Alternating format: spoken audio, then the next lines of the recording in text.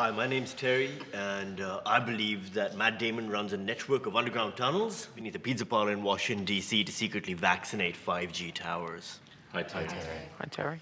So it's been 6 days since I last posted anything on Facebook about lizards running the world.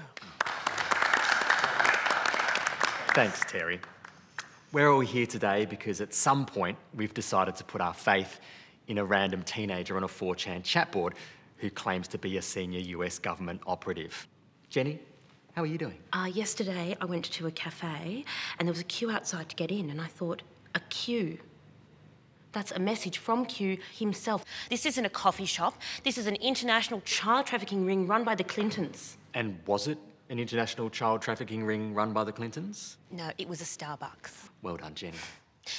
I shouldn't have burned it down, should I? Probably not, no, Jenny, but these things take time.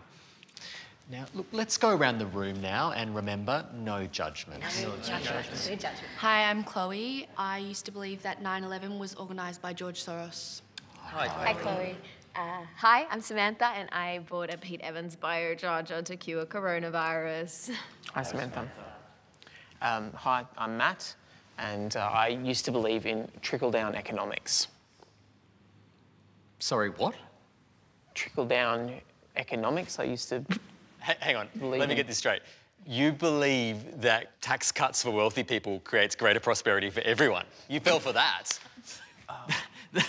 That letting multinational companies not pay their workers somehow magically creates wealth for poor people.